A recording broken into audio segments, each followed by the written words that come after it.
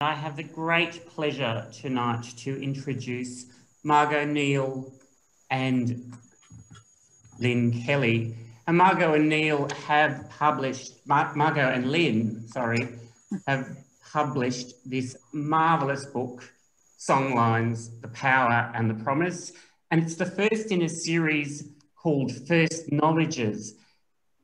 The First Knowledges books are about First Nations Australian voices speaking to us about science and understanding, and finding a way for us to work together to really understand that this is a nation with a history far, far greater than what colonial society understands.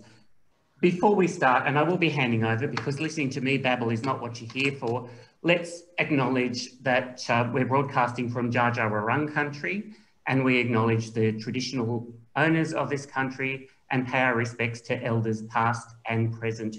And I'll hand over to Margo to continue the acknowledgement. Thank you. Oh, thank you very much for that. I'd like to acknowledge the Dja Dja Wurrung.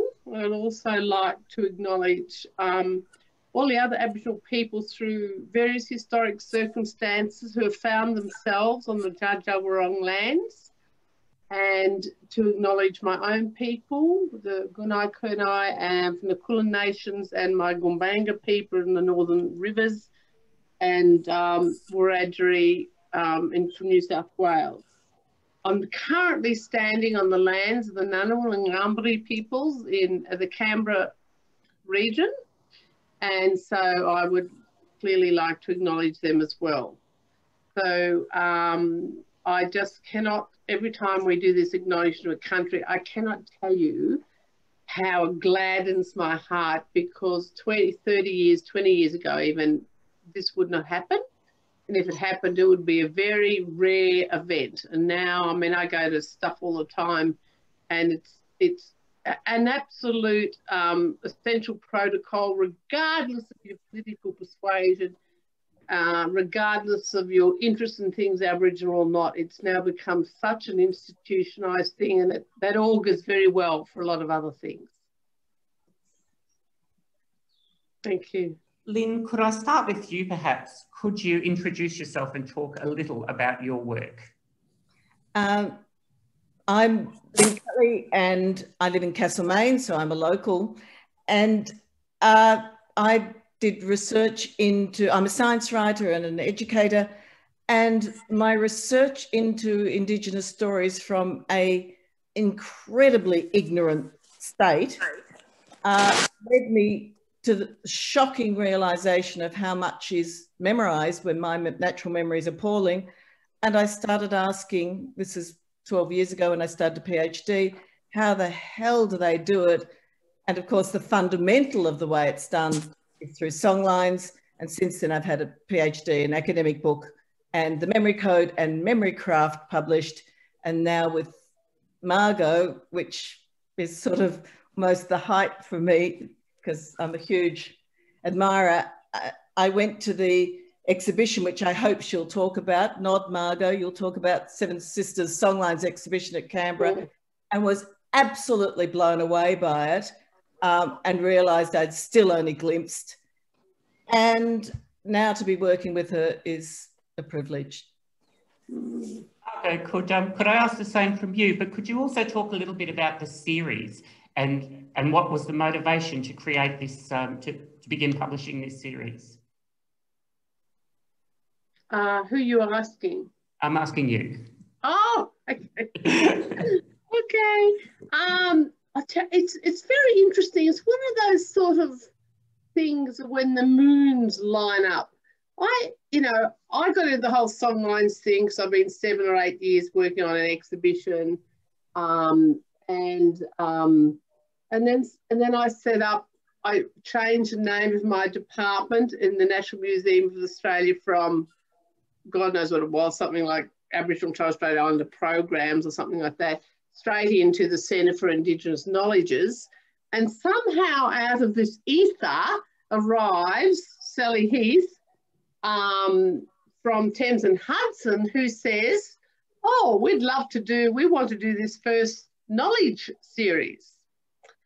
And, you know, I have to say, I can't put a time on it, but I have to say, I haven't heard people refer to Indigenous material as knowledges for, you know, until the last few years, right? It's always myths, legends, you know, I don't know what was used, but the word knowledges has become, as it should, because that's what it's about. But anyway, Sally Heath, Thames and Hudson, they came up with this first knowledge series, which is absolutely extraordinary for the education market, consisting of 6 readers. Now, they may be readers in a lovely kind of format that you have there, but they're still 40 to 50,000 words.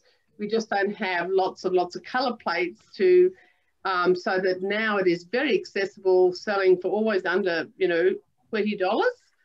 And it's, so I have to give credit to Thames and Hudson and to Sally Heath for coming up with it. Just so happens to totally dovetail into where people like Lynne and myself and the National Museum, and we are more generally in the Indigenous space.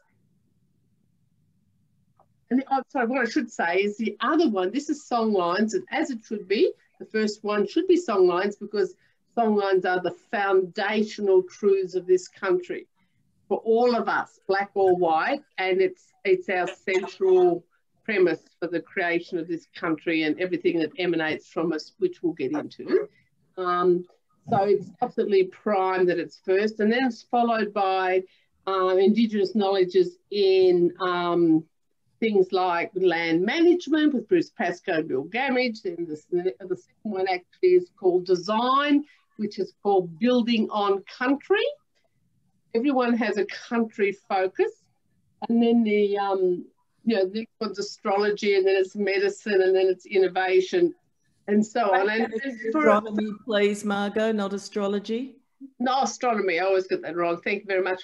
Astronomy, that's why Lynne's very useful. She keeps me in line. Astronomy, I always say astrology. Anyway, so that's all. The main point is there's at least 6, you know, different Indigenous practices that have been, for the purposes of the education market, been given a subject heading, whereas in actual fact, as you will find when you read each of these, that they actually don't compartmentalise in the way it may appear.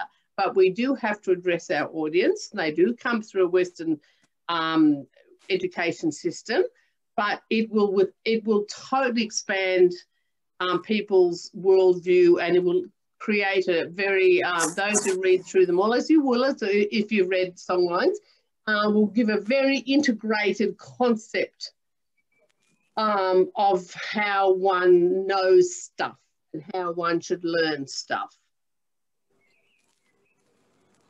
Thanks, Robin. So I'm going to back off because okay, all right. For the first half hour before the audience joined, I had the privilege of listening to bounce off each other. So I am the virtual floor to you both, and you can enjoy. So thank you. Oh, but everyone should just, as Lynne just did, don't hesitate to pop in. Whether I hear you or not is another question. Well, I'll kick off on, you know, it's a very big topic, and I could choose to start with my background and how much, or rather how little, I knew about Songlines in my growing up years. But probably before we go any further, I should actually explain the term Songlines. The term Songlines is actually a cross-cultural word that was coined by Bruce Chatwin in 1987 when he did that rather famous book called Songlines. And he's a British journalist who came to this country mostly through the centre, the deserts, the centre, and he raced around and he talked to lots of people, he saw lots of things, and he was grappling for a way of explaining the Aboriginal worldview. And interestingly enough, he did know the importance of song and performance and how somehow these helped people know where they were and where they were going, both in a cartographic sense, but in a identity sense and in a relationship sense, and in you know, multiple ways. So, which is very interesting because he came up with this word which is instantly accessible to blackfellas and whitefellas. So it was taken up with great alacrity by Aboriginal people as a way of explaining what then was being called the dreamings or the dream time. Now, the dream time we don't use anymore because that's kind of got like, that's a very Western sense of time, that it's very fixed in one place, whereas time in the Indigenous world is not at all fixed. It's like, there's an expression we use like, when you look behind you, you see the future in your footprints. You know, so your identity is always in front of you, but it comes from behind. So it's a very, some people call it a circular sense of time, or you can call it a spiral sense of time. Anyway, somehow or other, with the term songlines, he actually clinched it. He actually came up with a word that people could actually get a handle on. As I said, blackfellas and whitefellas. Because the blackfellas, the Aboriginal people from the desert, they have their own more language words like alkira or bar, or depending on which part of the country you're in. So that's kind of their own talk amongst themselves in language. But to talk out externally, outside their own language group, this became an extremely useful and convenient term. Like all cross-cultural terms, though, it is not precise, and it will always be subject to imprecision and ambiguity and never be able to be pinned down precisely. But in the story, but people will get the sense. The best you can do is get the sense of what songlines are, get a sense of it, right? Now, even if you ask an Aboriginal Jukupa, a fellow who subscribes to the Jukupa from, you know, Anangu, from the APY lands, you know, if you ever said to them, what, as we did similarly like 10 years ago, what, can you define Jukupa or something like that? They'd come up. It was like, well, it's the law, full stop. That's it. That's the explanation. It's like saying to a white fella, well, what is life? Like, how do you define life? You know, how do you, other than going to some, you know, inane, you know, scientific explanation of chemicals and so on. But, you know, what is living? What is life? It's just, to Anangu, for example, the songlines, like the Jukupa, is just the law. It is as it is. That's all there's about it. But then from, say, the 90s, when it became more voguish, the word songlines tended to replace previous terms. So the word dreamings and songlines become interchangeable in usage. They do actually have, in my interpretation, it's always only interpretive, right? In my interpretation, there are differences. Now, let's go back a bit. Now, songlines are a knowledge system, right? If I was talking to you 10 or 15, 20 years ago, no, that would be absolutely the most insane thing you could ever say, you know, that it was a knowledge system, because we only had myths and legends and fables, and our history was a footnote in Australian history. But now is the right moment, as Victor Hugo would say, you know, the right idea at the right time is more powerful than all the armies in the world. So, and this is the right time. So, so it's a knowledge system which is totally embedded in country. And in order to explain that, to visualize, if you want to visualize it, you'd visualize it as corridors or pathways of knowledge which crisscross the country and have been and are laid down over millennia. It's almost like a body, you know, how we refer to mother, you know, it's a bit twee, but it's a very good visual metaphor, that we refer to the country as mother, as our mother, and that we belong to the country doesn't belong to us, and that all this sort of arterial, you know, arteries that exist in a human body kind of exist and throb and live and feed each other, but even when bits get damaged, bits are amputated, as in colonisation, or damaged in a whole range of other ways, these arterioles or these arteries, like songlines, like pathways, like dreaming tracks, may become defunct for a period of time, but with enough nurturing and healing, they can come back into existence, but perhaps in a different form. So if you see the country as this body of arteries and blood vessels and hearts and lungs and all of that, then you'll get a sense of how songlines work. So traditionally, for example, not only traditionally, people still do today, but traditionally particularly, you would walk between what we call sites of knowledge, which are various features in the land, rivers, mountains, escarpment, caves, waterholes, whatever. And you'd walk across and you'd link one site to the next site you come to it. And these sites are like libraries. They're like repositories of knowledge.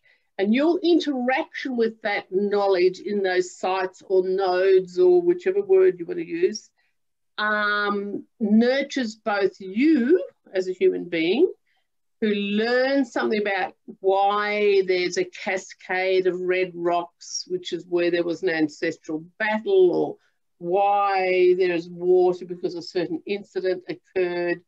And a lot of these incidents are incidents which have morality and ethics associated with it. This shouldn't have happened. This is what happened. There is no water in this waterhole now because that ancestral being misbehaved in a certain way, right? So there's, you know, always something important to know about how to survive in the desert in this case, but everywhere.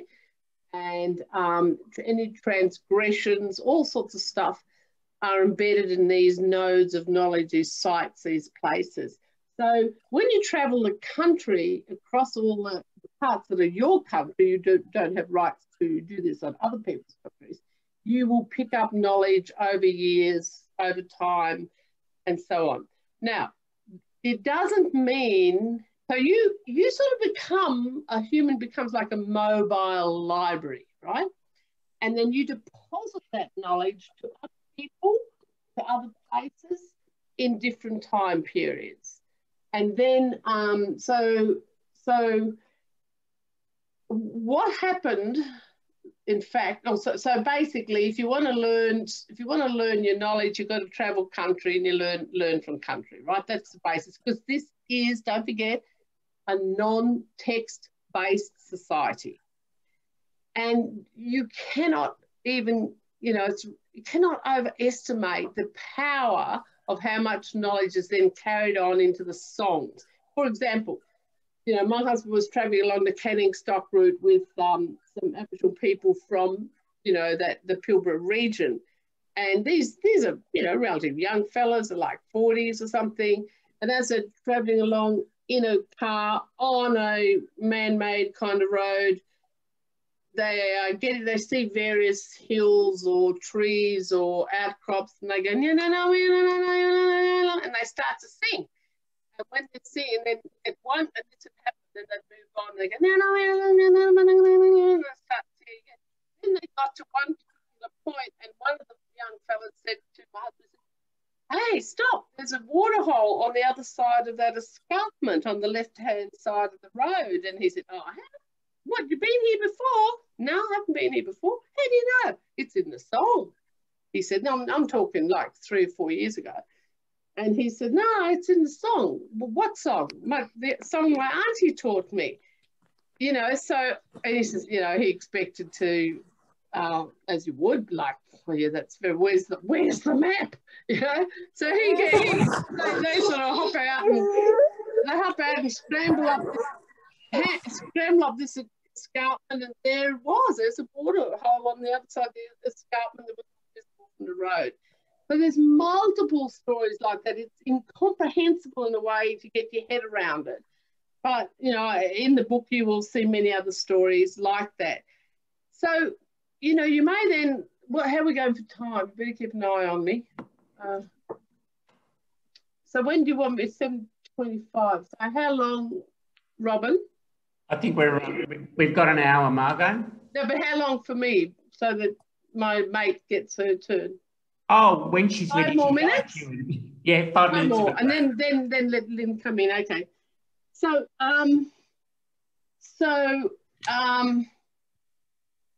Lynne will talk more about, you know, how this is relevant to today and to learning and so on.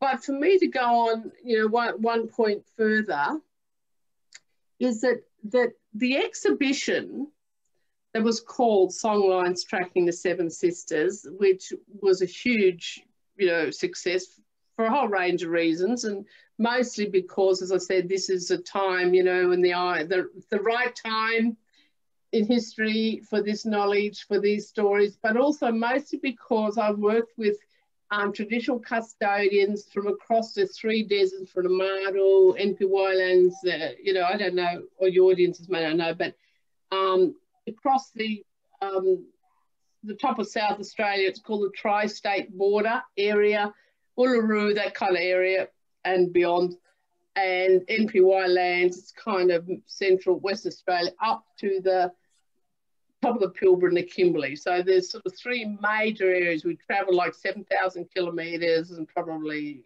you know, 500,000 square kilometres an area over multiple years. Now, what happened is the elders were old, as elders often are, and they were very concerned that their young fellas were not interested in going to the country, hanging out in the bush with the old people anymore, as in the old days, right? So the transfer of knowledge has to occur usually on country between people in an ordinary everyday exchange process of learning, hunting, gathering, sitting around the campfire. That's not happening, right? The young fellas are all there with their plugged in screens in their faces, doing what the young fellas are doing all over the place. And so the Aboriginal people, elders, knew that all of them really had a limited period left, and many of them are on dialysis and have a lot of other issues. And they were very proactive and strategic, and they thought, you know, these young fellas, they're living in this thing called the digital world, you know, so maybe we've got to put our knowledge in that digital world. Well, let's digitise the dreaming, which is kind of what this exhibition in part was about. And then I thought, yeah, let's make culture so cool that, you know, they'll all want to learn the dances, they'll want to learn the songs, they'll all want to learn it. It'd be just come to Canberra form, you know, be a bit of big note yourself. So one thing led to another, and we went on this huge journey over these years, preserving. I must tell you, one old fella called David Miller at a meeting in Canberra 2011 leaned over the table and said, you know, our songlines, they've all been broken up. It isn't very hushed and weighty tones. Our songlines all been broken up, and we need you mob to help us put them back together again. It's a bit of a Humpty Dumpty story in a way. Can I get you to hold that thought, and I'll just hand over to Lynne. Oh, great. Okay. We're ready to pick that up again when Lynn's spoken. Yep. Cool. Thank you. Okay. Can you imagine what fun it was working with Margo? Yes, these songlines are really critical. And at the end of what I want to say, I want to go back to Margo and pick up that exact point, because that exhibition and what's happened as a result of it, I think, is really important. But if you think about songlines, which as the knowledge system, as Margo described, it's as if the First Nations people had read all the latest research on neuroscience and developed the perfect knowledge system. And if we add writing and technology and creating what Margo has coined the term the third archive, we can have it all. And hopefully she'll then come back to the third archive with the exhibition. Good, she's nodding. So in Western encyclopedia terms, what the Songlines do have mastered a system without text, which has headings, animals, plants, genealogies, climate and seasons. Can you imagine everything that's in an encyclopedia with all of this stuff, all in memory, land management, geography, astronomy, not astrology, calendar, natural resources. Rub it in, Lynne, rub it in. Oh, I intend to. Wait till the launch, Margo. Oh. Natural resources, ecology, religion, laws, ethics, all of this is embedded in the Songlines, grounded in country. And what's brilliant for our education system is to think they ground the base level. The stories and songs we hear are equivalent to what's taught to children and are solidly linked to the locations in country, forming what I'll describe as a memory palace.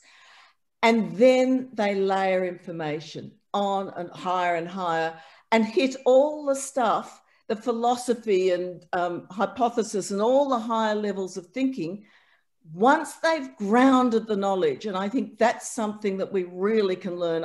I'm always on about learn from, not just about.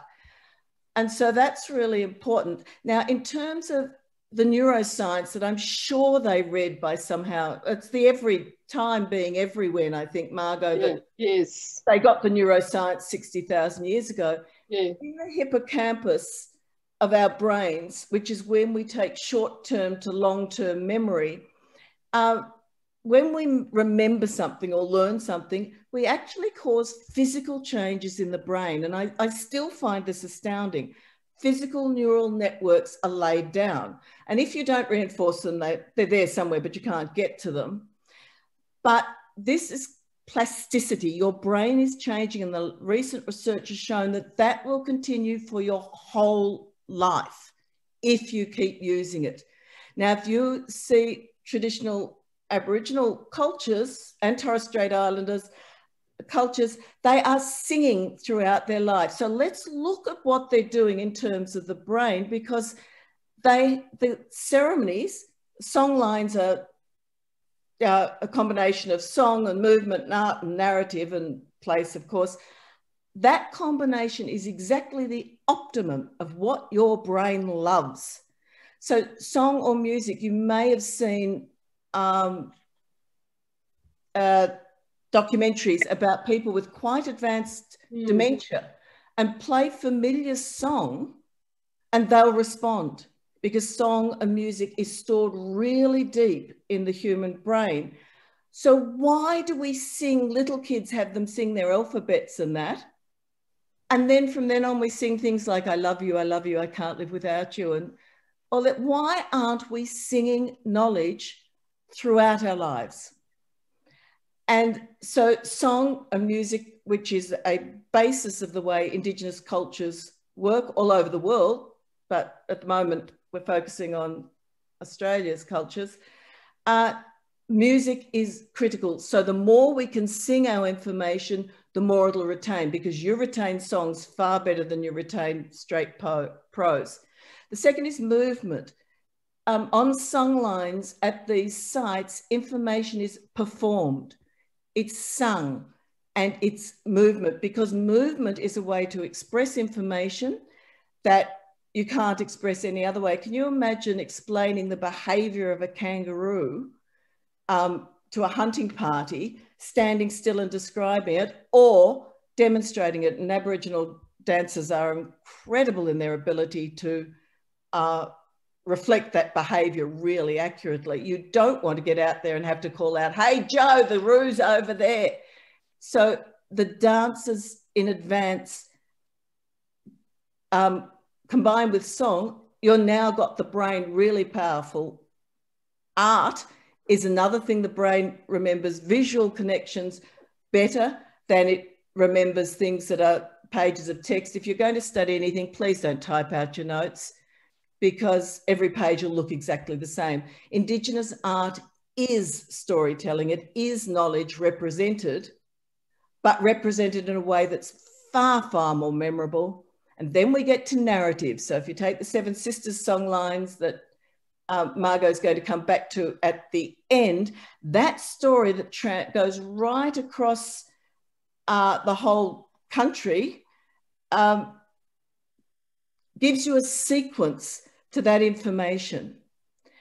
And that sequence story is much easier to remember and give a sequence and make sure you don't lose anything than other things, than just isolated songs and so on. So there's now this incredible structure. The brain likes novelty. So if information is presented in a novel, new way, it's more memorable. So what you get is every performance is slightly different. Each performer brings their own. I think Margo described it to me, she might correct me on this and interrupt, as the skeleton of a body is the same, as in the information stored, but the flesh put on it can vary completely and be individual, which adds novelty, and the brain loves novelty. So you combine song, movement, art, narrative, novelty and performances, and then you add place. Now the 2000s, and that's the songlines, that's country. The 2014 Nobel Prize for Medicine was given to people that talked about the place cells in the human brain and the way that the brain works by mapping information, and you create temporal snapshots. So if I go to a particular location, let's say I'm going to put in a list of all the countries in the world in order, starting with the biggest, China, and going all the way down to the Vatican and, the smallest. I'm going to start at my front door over there. I'm not turning the computer around, and I want to put in China. If I think, or even better, go to the front door and see someone delivering a Chinese meal or anything else that gives me China, then I've got a link that my brain, every time it sees that door, especially if it's reinforced by ceremony regularly, will link to China. That's the base level, and now I can layer more and more information at that level, or I can go on to India at the next location, over under the bookcase, where there's a Bollywood production going on every time under my bookcase. So I can then link to each of those locations and over time add more and more information forever. It's hypertextual. The more I perform, so for India, I actually got down on the floor and looked under it to see the Bollywood production. That movement, there's no way I'm ever going to lose India from that location.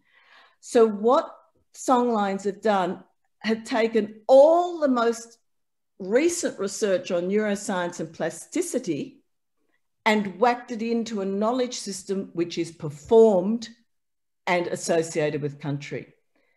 Now, this method is global. My research, my PhD started 12 years ago, and the book since. I've looked at Native American, Pacific Island, the Inca. They're no longer there, but it was all documented by the horrible Spanish invaders.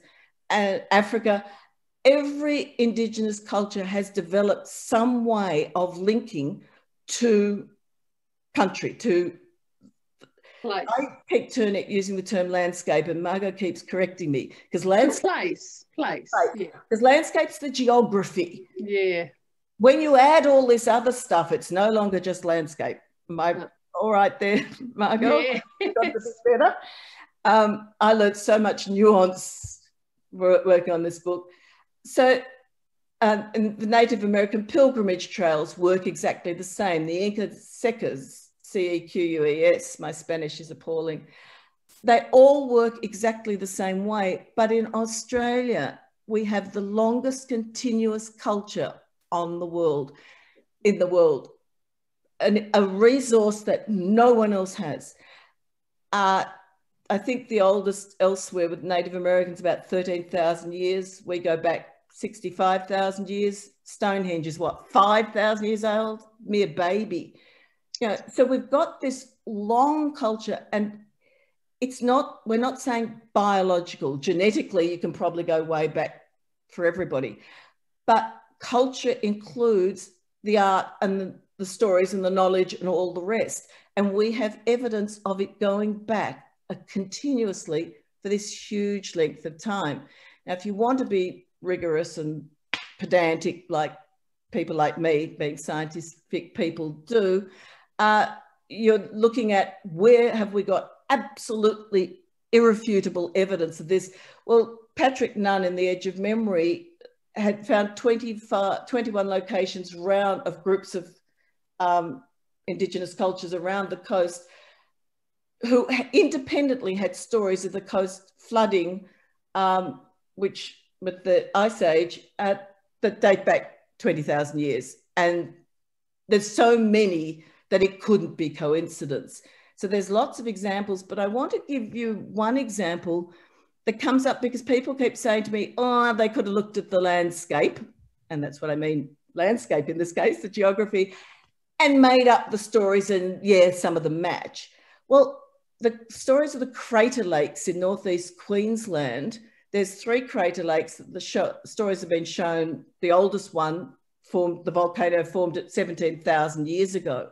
But what's really telling is there's other crater lakes that were formed 200,000 years ago, and there are no stories about them. That's before Aboriginal, the science, you know, the 65,000 years that we know that Aboriginal people have been on this continent.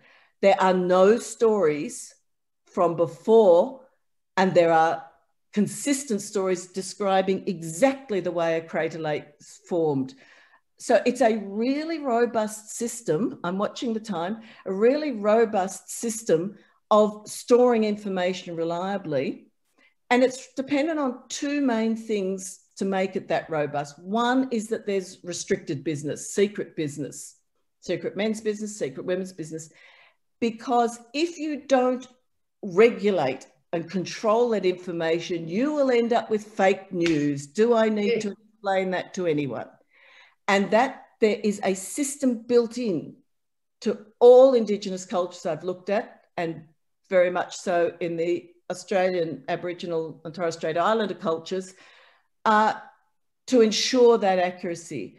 Plus, there's secondly, the way they've integrated the techniques of song, movement, art, narrative, and country, integrated to make this really powerful memory system, which is associated, knowledge system, associated with the way the human brain works. Oh, by the way, I didn't mention emotion.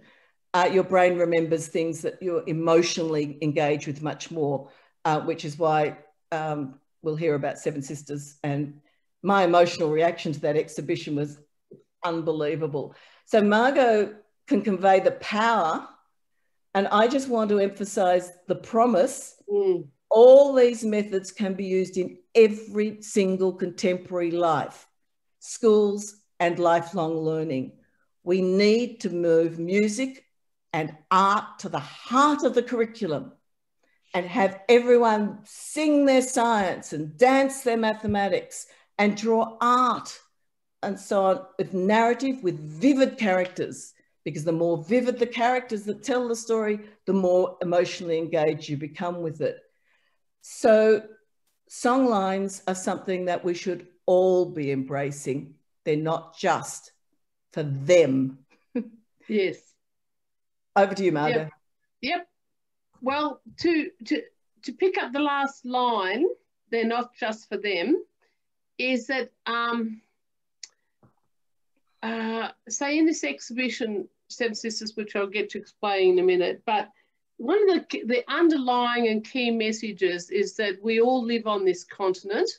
You know, we all share in the trials and the tragedies. We all share in taking responsibility for the heritage, the long heritage. We're all legatees, if you like, of a deep history with a long human occupancy, regardless of whether we came here 10 years ago or 200 years ago. So one of the key messages that have moved people, I think, about in the Seven Sisters exhibition, which of course informs what I have written in the book, the Songlines book, so they're, to me, indivisible, is that, you know, the elders are basically saying to all Australians that you know, we don't mind sharing this continent with you, but you do have to know your stories beyond the last 240 years. Because if you don't, you can't belong here, you can't take root, you'll only be grafted, transplant, you'll always think of us and them, there'll always be racism, there'll always be difference. Instead of this, we are here together on we are sharing continent, we have a shared history, we have a shared future, and we have shared responsibility. So the main thing is, if you don't take some own, and I mean you, meaning everybody, not just Aboriginal people, in fact, not Aboriginal people, everybody else, that you need to, and I think that's what the power of this exhibition actually did. People did feel very inclusive. They did take that on. Most Aboriginal art exhibitions, and it's more than an art exhibition, of course, but most Aboriginal exhibitions that have a lot of, you know, high visual content, people tend to go around and say, look, you know, aren't they clever people? Aren't they brilliant? Isn't that wonderful? Don't they do great artwork? You know, what's it got to do with me? So the thing about this exhibition, and then this book and things that will come out, that will spawn from this, is that it's got everything to do with you. You know, this is your culture too. If you live in this country, you cannot deny the 60,000 years that went before your arrival. So, you know, so people can take pride in the history of this continent rather than it only belongs to them. And nothing started, like my mantra, I was on some history summit for the Prime Minister once, and my mantra, which I've had over and over repeatedly, said, you know, Aboriginal history didn't finish in 1788 and Australian history didn't start in 1788, you know. So, you know, because we all go through school fixated on this 1788 date as if nothing happened before, you know, like, so, and if it did, it was called prehistory. So, you know, so to break down a lot of the things that, you know, we've been boxed into through the Western education system needs to be unpacked and reevaluated.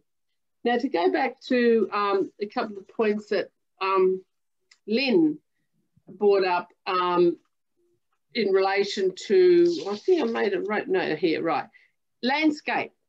Now, the reason I made a point about land, here's a good story, right?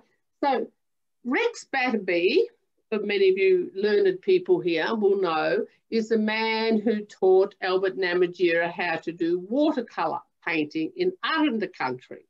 Now, what Rex Batterby was doing, he was painting appealing views of nature. He was painting landscape that appealed. It superficially was wonderful. There's lovely shadows and ridges and textures, the composition, the colour. That's what he was doing. But when Albert Namatjira was painting, he was only painting his own country. And he was painting it from the inside out.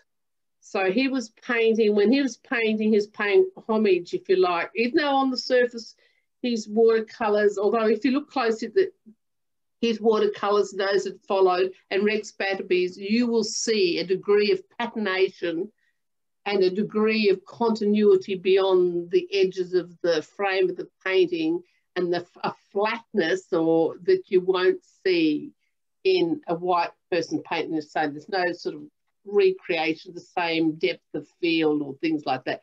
Patination was more important.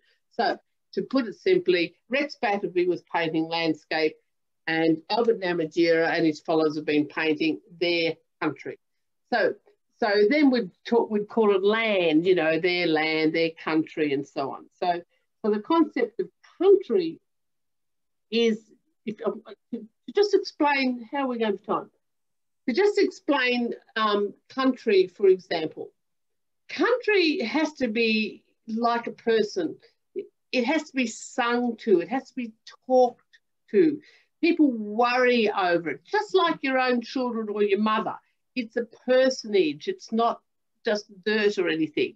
So if for any reason the country is neglected for a long period of time, for a whole range of reasons, it will close up and die. It will lose its animation until the people who are responsible, their country, re-nurture it through song and dance and performance and go there and reanimate it. And we talk about, you know, it's another whole story. But anyway, if you see country like that, then you can't see it as landscape. So that's to explain that. Now, Seven Sisters, because I realised we're at 7:50. The Seven Sisters story. Now, you know, in relation to what Lynne was saying, you know, you will remember things if they are a dramatic narrative, and if they're sung and they're painted and they're performed, right, and they're told and they're, you know, in a whole range of contexts. So the Seven Sisters is one such example. So basically the story, simply put, is like all civilizations, we have epic sagas to like the Odyssey, the Ulysses, the Odyssey and the, what's it called? Iliad. What's it called? Iliad. And, you know, as Noel Pearson called the Seven Sisters, Australia's Genesis, you know, Book of Genesis. So, you know, there's this ancestral being who's a shapeshifter, who takes on a kind of human form, who pursues wrongfully, according to the rules of marriage, these seven sisters in order to possess them. And in order to possess them, he needs to find ways of luring them to him. To do that, he needs to transform himself into delectable or things you need in order to survive in the desert in this case. So he transforms himself into delectable foods in season, into water, into shade, into various animals. Now he does this so that they will be attracted to him, and metaphorically they will consume him, which is, you know, in another sense a kind of sexual consumption, and in another it's, you know, there's lots of layers. But essentially all of the encounters around the whole country, in fact around the world, Ireland has Seven Sisters, Africa has Seven Sisters, lots of countries, because it's sort of bounces off the Orion and Pleiades. What they learn, just one example, what they learn is where the food and the water is and where the shade is, and they also learn that this man chasing these women is the wrong thing to do, and they learn that the elder sister is there to care and protect for the younger sisters and to ward this man away from them, and so on. So it's just full of cultural transmission of knowledge, of risks in the desert and of survival in every way. So every encounter, every story you learn about the Seven Sisters is transmitted in this lovely story you'll always remember. As Lynne was saying, it's full of, you know, tragedy and comedy and obsession and lust and love and trickery and all the stuff we need to know about. It's very Shakespearean, you might say. So then you will tell stories like that for 60,000 years because, you know, you will remember. But if someone gave you a bloody encyclopedia and passed it on for 5 years, if you're lucky, you know, well, why would you remember it unless you're going on Bob Dyer's Picker Box, just to show my age. So anyway, so that's kind of, I think, dovetails into what Lynne was saying about remembering story through story. Oh, third archive. You've got time? Do you want to hear about that? We can go about 15 minutes over normal time if you're happy with that. Yeah, no, I can give you 5. I can do third archive in 5. It's so simple. For example, just this exhibition called Seven Sisters Tracking the Songlines Tracking the Seven Sisters. The very fact why it had the depth and substance and power it had is because it was a collaboration of a kind that hasn't been done before, I believe, certainly in the institutional world of exhibitions. So all the traditional custodians across 3 deserts, of which there was, say, 20, 25, 30, they were in this scheme the curators of country. They were curators. I was a curator in a more choreographic sense, right? I had to take what they had curated through country, meaning going back to the basic word of keeping and caring for country. But I had to present it, create something, an experience at the National Museum of Australia that was experiential and immersive as much as you could. It was about learning knowledge in an embodied way, looking up, looking down, looking along, actually physically being engaged, being subject to song and dance and so on, to not only to appeal to the average museum punter without dumbing it down and diminishing the power, the substance, and the sophistication of this knowledge system. Now, one of the things that really helped was we had an audio, and I don't know, Linda, if you used it, the audio, yeah, you know, we didn't have go to painting one, see the blue skies blue because the artist was feeling a bit depressed that day, and there's a tree on the right, and that's, you know, none of that stuff, right? These 7 sisters took the listener on a rambunctious, robust romp around the country. So they went with the 7 sisters, and they told jokes, and they landed badly, and they, you know, all sorts of stuff. So they were included in the conversation of this almost comedic, if whatever the word is, and tragic event, a romp around the country. So you became included. So we ended up then with a form of co-curatorship that meant curators of country worked with the choreographer of the institutional world to create this amazing experience that had all the depth that did what it did. And also, everybody who went felt included, because I had virtual elders on screens throughout the exhibition basically saying, you know, you're not voyeurs of our culture, you're part of it, come here, you're about time you grew up and learned some of this stuff. There's almost a sense of that.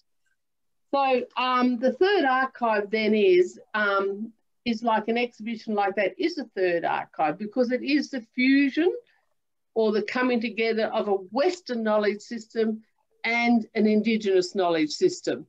Say, going for native title, you know, people can do native title you hear about now. Well, Aboriginal people have connection to country, but it's a traditional Western, Indigenous knowledge system.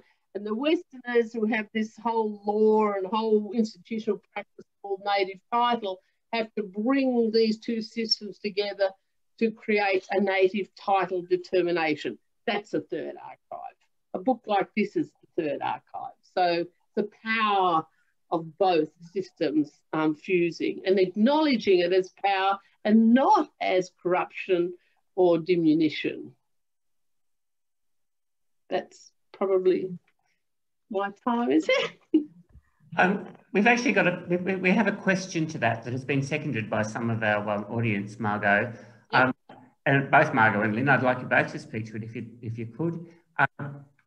And it's about the third archive in education, and we spoke a little about how I work in this beautiful second archive built right on top of the first archive, and how can my profession, you know, how can we librarians fuse into a space where the third archive is available, but also in educating children in the school system. So could you speak to that a little?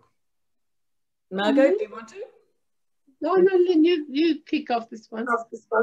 Okay, I think I noticed Paul Allen appear here, so I'll acknowledge Paul. What we did, various educators, including Paul, is see what we could do in taking these, and this was at Malmesbury Primary School. So we created a songline, a timeline. We did it for history, but also other things around the school grounds, posts starting from before 1800, and then we could go backwards right round to the present.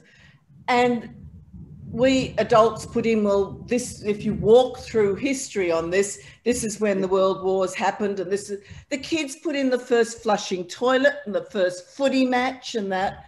But one little boy got there at the beginning and he said, I'm not being recognised anymore. I'm going to represent Aboriginal people. And he put his hands together and he said, I'm not being recognised anymore. And as we walked round and we got to the first flushing toilet and the footy matches and both world wars, he kept saying, you're still not recognising me. And we got to 1951 and I stood up on the stump and they all sang happy birthday to me. And he said, you're still not recognising me.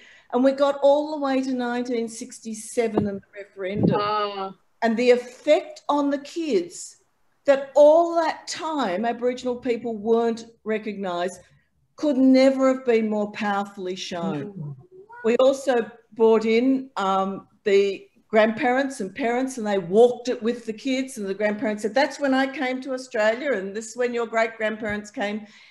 And so they became emotionally and personally involved. Now, everything on that, if you've got Einstein there, you can whack off all your physics from that bit. That base layer can be used to layer more and more and more information. But one of the things I hadn't understood when I wrote Memory Craft and Memory Code, the power of was the characters, the seven sisters and their pursuer and everything, just how important adding characters in. And Paul came up as the art teacher, decided the kids would create their own characters. And I'm hoping Margo will come in and tell us about the creation of the sculptures of the seven sisters for the exhibition. Because that's what Paul was drawing on. And the kids made their own characters and used those characters to tell stories. They acted out maths tables. They told all sorts of stories using their characters and each other's, and they were very emotionally involved, and everything came. And we wanted to call them something, because to call them ancestors or Kachina, like the Native American Pueblo, would be inappropriate. So we decided to call them cheekies, because that would be awfully cute and give them a bit of character, until we Googled cheeky and you get a lot of bottoms. So that Paul coined the term rapscallions, which is what I've been using ever since. And 7-year-olds saying wapscallion is so cute. And so that was just a general term we used for characters because how important they are. And so we, just one more example, then I'll hand back, because education's my thing. I'm actually at the moment talking with schools in London and all over the place about how do they bring these things into the curriculum. With song, the concept of force, it's in the Victorian curriculum. All the students learnt force, and a week later I quizzed every student at Malmesbury Primary and said, remember doing force last week in science? Yes. What's force? 3 of them told me it was a push or a pull. Half of them said it's when your parents or teachers or friends make you do stuff. And the rest said, may the force be with you, which is lovely filmmaking, appalling science. As a physics teacher, I can tell you, don't like it at all. The music teacher there, Joseph Bromley, had them sing a little song he put together. A force is a push or a pull, push or pull. I can't do it without the actions. In music, they sang it once in assembly, nothing for a week. I quizzed 70 out of 70 again, exactly the same words, and every single kid told me it was a push or pull. They all did the actions and they all laughed. Yeah. And I'm not saying sing everything, but your fundamental definitions, because otherwise the teachers were building on sand. Where every time they said force, the kids were thinking all sorts of things. So we can bring, that's just a skimping save, you know, of some of the things that have been done at Malmesbury. But that's just one. The other thing we've done, and I don't know if Alice is here, she probably is African Lakasa, the equivalent to an Aboriginal Coolamon engraved with knowledge, or secret things like Chiringa and that. These sort of devices where knowledge is associated, they're basically miniature memory palaces. Unbelievable how effective they are as memory devices that we've been using at school. I get more emails about Lakasa from Memory Craft book than anything else. But Margo, if you can take over the characters and everything else and whatever you want to say. Well, I don't think I have much more to add to that, actually. Well, in fact, when I was at the exhibition, firstly of the characters of the Seven Sisters themselves, and secondly the dome you haven't mentioned. Oh, okay. So, yes. Well, to pick up on Lynne's point about how to learn, clearly being experiential is the obvious thing we're hearing here, and that becomes that's through song and dance and art and action and so on. But so this whole exhibition experiential. So the first thing you meet when you come into the exhibition after a digital experience, immersive experience of a snake running around over the place and dots, we walk through a song line. Then we meet the characters of the saga, of the narrative. So you meet 7 sisters, an elder sister and a range of younger sisters, and you meet, it's all done in a sort of woven spin effects with contemporary materials form. And then you meet the Wadi Nyuru, or the fella, the relentless pursuer, straight up front sitting there. And throughout the exhibition, there's a number of things, like the snake is a recurring motive. Now, the snake in all civilizations and cultures are to do with temptations, such as the Garden of what's it called? Eden, whatever it is, that Christian one. And it's also, it's fear, it's danger, it's temptation, it's and maleness, right, in this context. So throughout the whole exhibition, the snake appears in various forms and carvings under this dome, which I'll talk to in a minute. And the 7 sisters appear flying. It's interesting.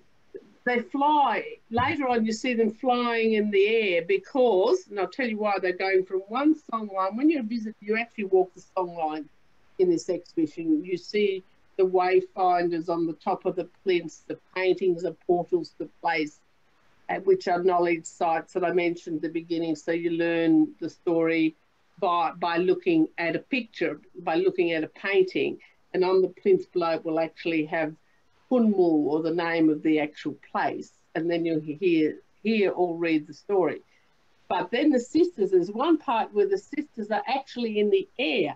Now and then the last paint, and that's because their pursuer was so hot on their trails, is too close to comfort in this story, so they said, whoa, this is too much, and they took off. And in the audio, you hear them say, whoa, that's too bad, we're going to get up. Then they land 100 kilometres away in real country, and they don't land very well because they haven't done it for a while. And whoa, that was a bit of a rough landing, wasn't it? So there's all this kind of humour in it. It's not this sacred Aboriginal stuff that you've got to sort of not look at or think about and so on. So they have all this funny little titter-tatter. Now, these women aren't flying because they want to feel the wind in their hair. They're flying to tell you that between that song line at that place and 100 kilometres that way, don't walk, there's no water, don't go there. If you can't fly, don't walk cross country. So again, it's imparting knowledge about that country that you need to know in order to survive in it. And various of these incidents throughout will impart that knowledge. But then what we do have in there, and again, it feeds into this experiential, immersive and engaging way of learning, is the dome. We have a dome, which is a 7-metre dome. It, was certainly in 2018 and may still be the world's, highest resolution travelling dome. And you go into it, and it's actually, it is a replica of a place called Cave Hill in the APY lands on the tri-state border, and it's reputedly the only Seven Sisters rock art site in the world.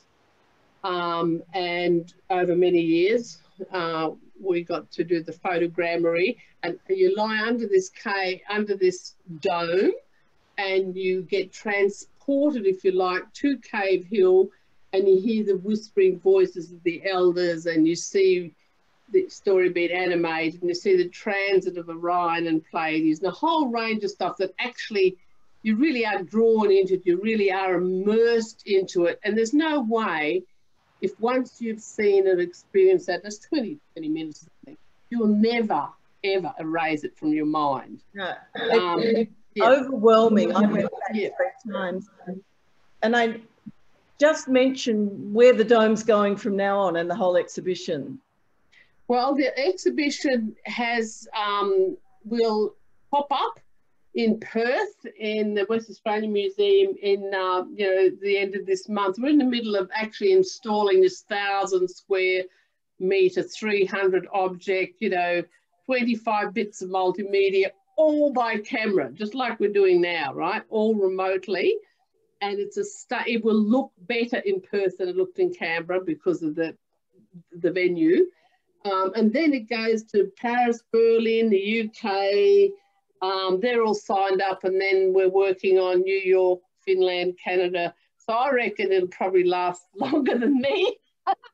And deserves to. It'll travel forever. And it's true. I cannot, if any of you really want a seriously good experience, I don't know how to put it simply, but in the ways that we've been talking about, you really need to get your ass to Perth.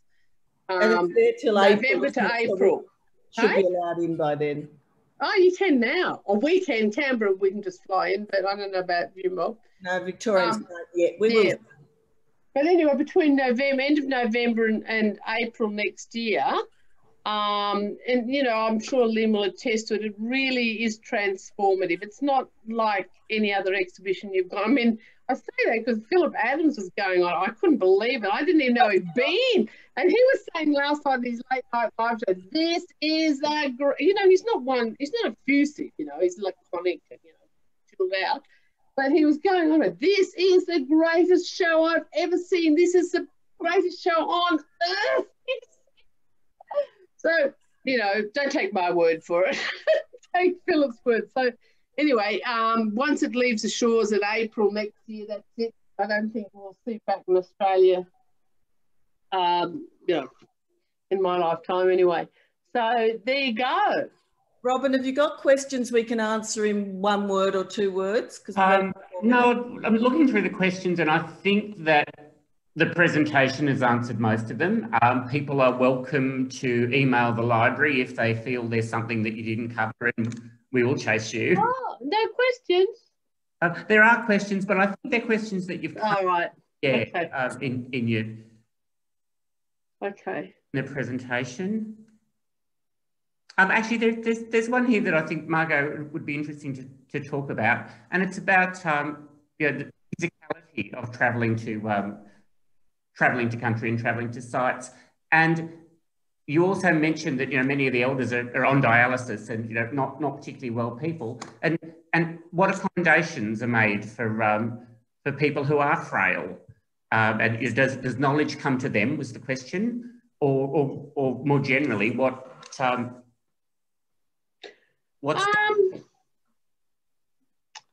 it makes no difference whether on dialysis or not, because it's I think of some of the people like Wendy Williamson, who's kind of the major spokesperson that I work with. She's been on dialysis for like 15 or 20 years, and regularly, like the other night, must have been something in Adelaide, and they were doing the Seven Sisters Dukapa. So it gives them life, if you know what I mean. Like they were performing somewhere in Adelaide, like in the evening, and some of these people in wheelchairs on dialysis, yet somehow it gives them the power, if you like, or the energy. The Jukapa is what keeps them, nourished like it does with country. Yeah, so no, it has no detrimental effect. Like when we started this, really probably in 2012, we really didn't think all those elders who were so desperate for this to happen would still be around in 2018, let alone 2020. And none of the ones we've worked with have passed. So who knows, what magic healing, there is inside that. I don't know. Robin, can you hold up the book? I saw one question, where can people get it? Every bookshop should have it at the moment, right, Margo? Oh, yes, it seems to be out there now, and certainly Booktopia. You could have got on that about a week or two back, but it's certainly in our bookshop and I believe others. And Stoneman's in Castlemaine, no personal bias. But yeah, I'm hearing definitely. Yeah. And it should sell for no more than $19.99, and I've seen it at 17 and 18, and it is intentionally designed to to make accessible for the education of people and to the education market in particular, which is everybody, really, everybody. Yeah. I'd just like to wind up by saying it was a great $20 that I spent. Okay. And as well as enjoying both of your writing styles, the way it gently challenged me professionally as a second archive holder. That's what I do. That's how I make my dollars. But the invitation for everybody to explore the third archive was the thing that just touched me right here. Oh, fantastic. Thank you both. Yeah, you should be proud to be an Australian living on this ancient continent. It's obviously got you. Yeah. Good. So, folks, thank you all. We might wind up there. Margo and Lynne, this was just magic for me. I'm going to add a little personal thing. I'm a white fella, but I've got Wiradjuri kids. Don't apologise for being white. It's been a struggle for me to work with my son. He's an adult. Yes. And so much about white fella life that I can teach him. Yes. And there's so much that I just don't know about the world of his mothers and the world of his mother. And my daughters, they can talk to my mum, to them. Yep. My son, he can talk to me about lots and lots of stuff, but not everything. And so the learning for me has to be lifelong, because it's my relationship, and it's events like these that absolutely feed me personally. And when we have First Nations people and First Nations content at our libraries, we all draw the whopping crowds. So the message is getting out there. So well done to both of you, and thank you so much for this evening. Thank you. But can I say your son is the third archive? Oh, wow. And can I also... He's out of my eyes. Here's your third archive. And can I ask again, I saw there was a question here about how people could access this, like it's recorded, obviously, and you said something about YouTube. Can someone tell me, because I've got family who I'd like to see this. It will be hosted on the Goldfields YouTube channel as well to access afterwards. Okay. Thank you. Goldfields Library's YouTube. Okay. Okay, well, thanks, Lynne. It's great yarning again. Yeah, it is. And what I loved was one of the reviews saying that this is an act of intellectual reconciliation. Yes. And that's what I want it to be most of all. I think that was on our book. I think they quoted on the book. Yeah, it was one of the endorsements. We've got great endorsees. Yes. You're right. Yep. Bye-bye, everyone. Okay. Bye. See you. Tea time. Bye.